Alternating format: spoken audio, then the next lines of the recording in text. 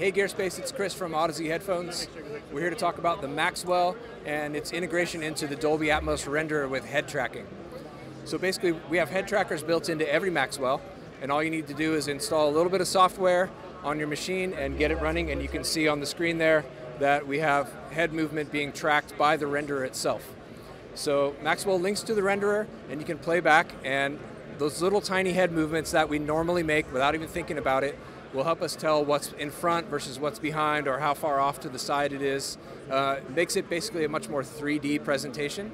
So it enables you to get farther into your mix before you have to go into a real Atmos room with speakers and fine-tune things. So you can get it, to say 90–95% done, and then just rent a room for half a day, or go into your room if you're traveling. You can take these on the road, go back to your room, and then just fine-tune the speaker placement and a little EQ, and you're good. You're done. Okay, so Maxwell, $299 US or $329 for the Xbox version. You can check it out at audeze.com.